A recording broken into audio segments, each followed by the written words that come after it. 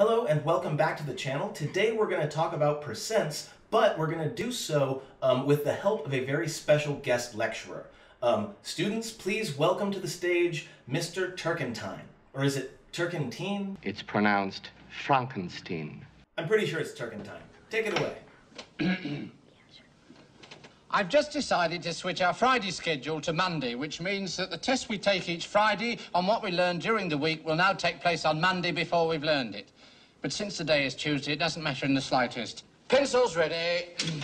Now, this is obviously a bit of silliness, but kind of mood, really. As a teacher, there are a lot of times when I have had to handle last-second schedule changes due to all sorts of reasons, and then I would have to communicate those changes to my students, and sometimes it feels just like this. Pencils ready.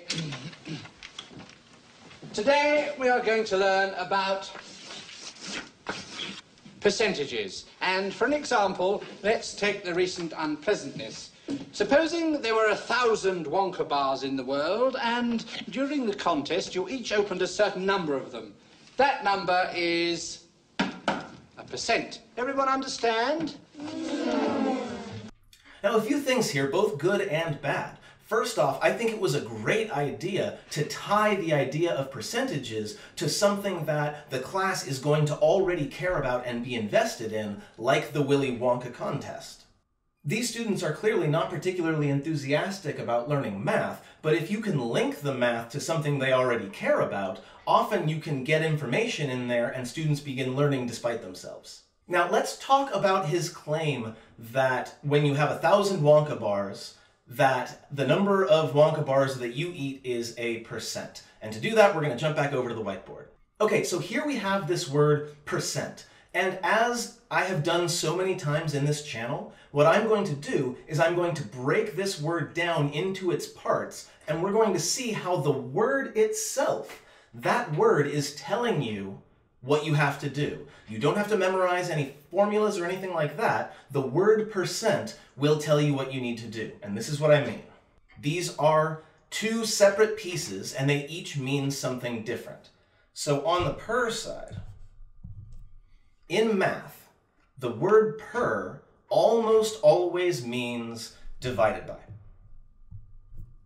And if you think about it, that makes sense from your ordinary arithmetic perspective or your ordinary real-life perspective, right? If I want to know how many miles per hour I went over the course of a trip, I would take the number of miles and I would divide it by the number of hours that it took me to go that many miles, right? Miles per hour, per means divided by. Now, this second bit here, cent, is something that I have talked about before on this channel when I was doing my video on the metric system. But even without that particular video, most of you know that the word cent, or the prefix or suffix cent, means 100, right? Cent, there are 100 years in a century, there are 100 cents in a dollar, cent means 100, and per means divided by. So when you see the word percent, all it means is divided by 100. When I say 15%, what that really means is 15 divided by 100. And you can use a calculator to get that if you need a decimal or whatever. So what does this have to do with what Mr. Turkentine said, and why did I say he was wrong?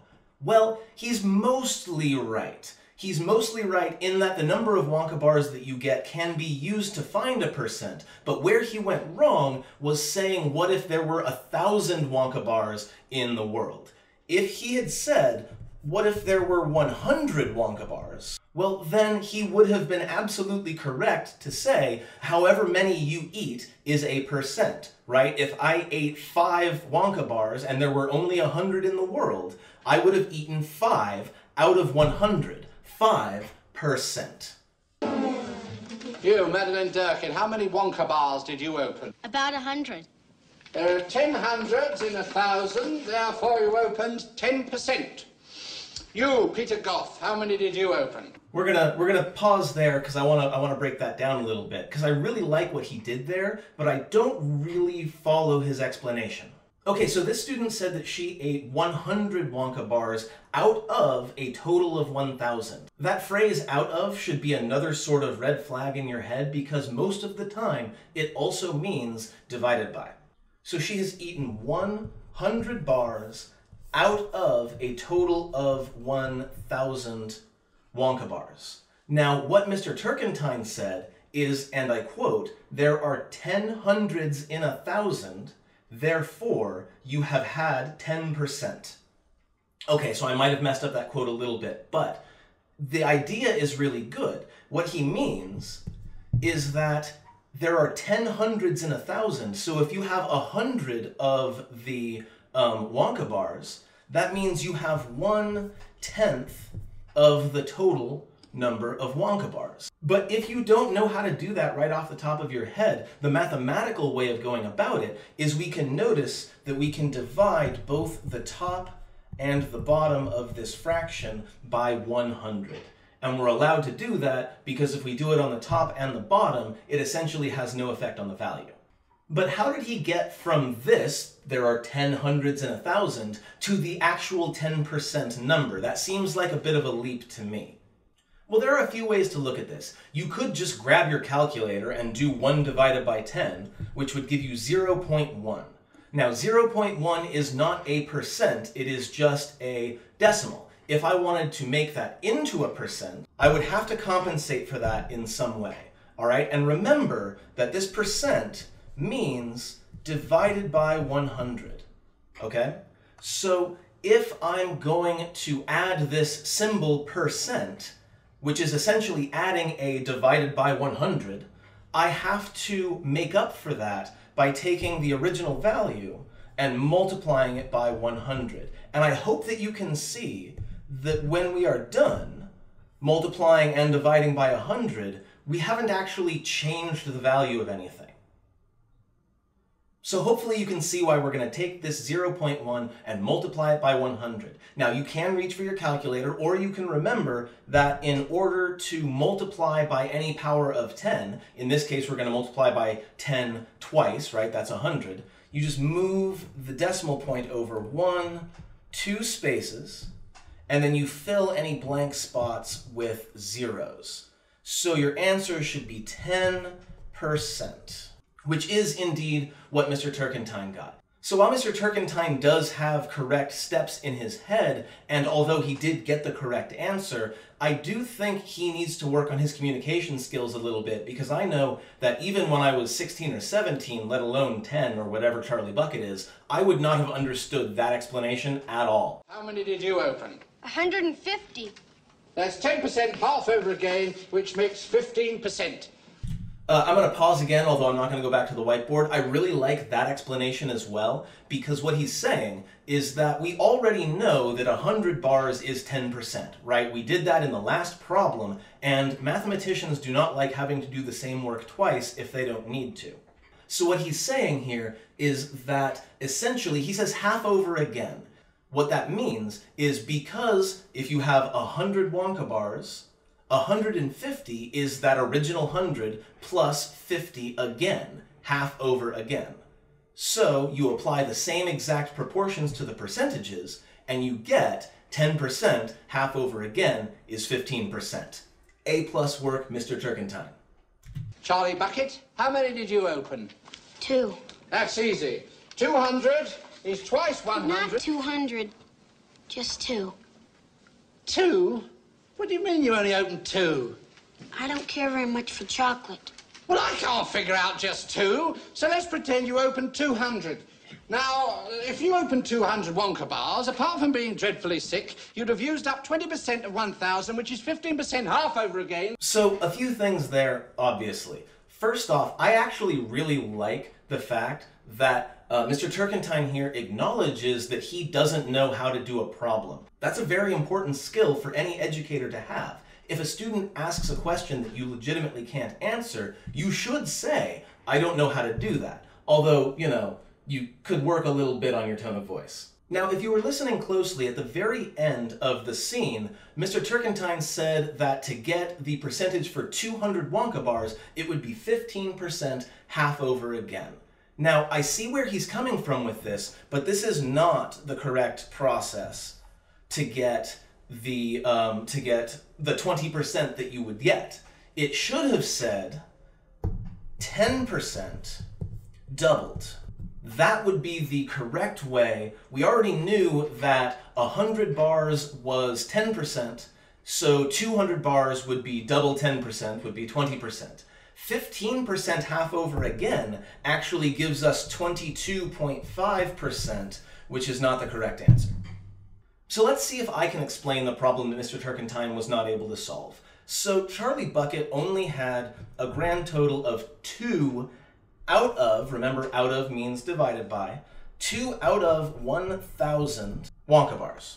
Now there are a few ways to look at this that all sort of make sense to me. The one that works best for me is that I see this as 2.0 and I see it being divided by 10 3 times, right? Divided by 10, divided by 10, divided by 10. So I take that decimal point and I move it 1, 2, 3 points to the left, there's the decimal point, and then I fill in the spaces with zeros.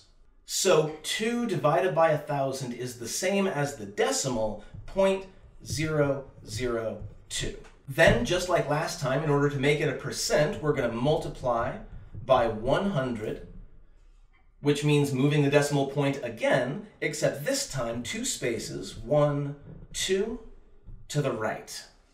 Why 2 to the right? Because I am multiplying by 10 twice. So that gives me a final answer of 0.2%.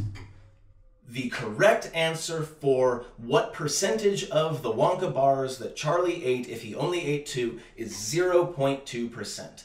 Don't forget that even though we add this percentage sign, which just means divided by 100, we're still dealing with decimals and numbers, and they still behave the way that you know that decimals and numbers behave. Now, before I let you go, I would like to give you a couple more hints and tips about percent-based problems that will make your life easier when you get these problems out there in the real world. Obviously, one of the biggest places that you deal with percents is when you are tipping, at least here in America. When you're tipping someone at a restaurant or at a nail salon or something like that, you usually calculate your tip as a percent of the total amount that you spent. And if you keep in mind Mr. Turkentine's lesson about starting with 10% and then doubling or tripling or half again and doing a little bit of addition, you can figure things out pretty quickly. But here's another trick that I've seen going around social media, and I want to explain really fast. I've got this problem here that says, what is 12% of 50? And I promise you that you, yes you, watching this right now can do this problem in your head once you know what to look for, okay? Stick with me.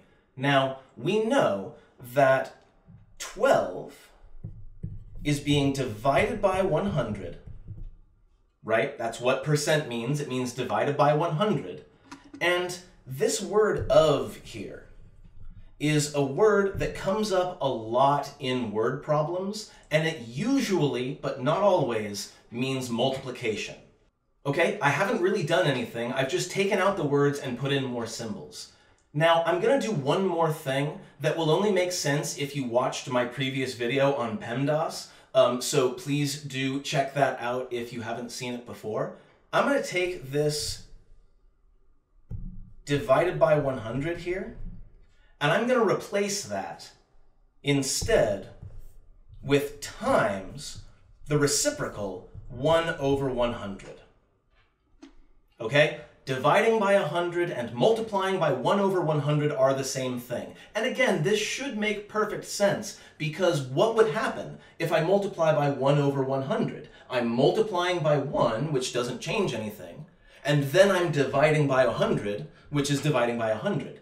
So I've got, and I'm going to need a little bit more space here. So I've got 12 times 1 over 100 times 50. Now, what does this even mean? The reason I'm doing this is because when everything's being multiplied like this, you can do it in any order you want. Watch this very, very quick little flip, and then you'll be able to do the problem in your head, I promise. Okay, do you see what I did? I didn't change anything. All I did was swap the order around, and we're allowed to do that. But now let's change this back into words. Okay, we've got this 50 times 1 over 100 times 12. Well, that means 50, 1 over 100 means percent, times is still of, and 12 is still 12.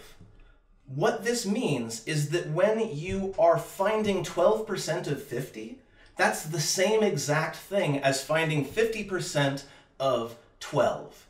Well, 50% is 1/2, so 50% of 12 is 6. All right, so anytime you are given a percentage question, remember that you are allowed to flip the order of the words if it makes it easier for you to calculate. Anyway, for me and Mr. Turkentine, thanks very much for watching, and I'll see you next time.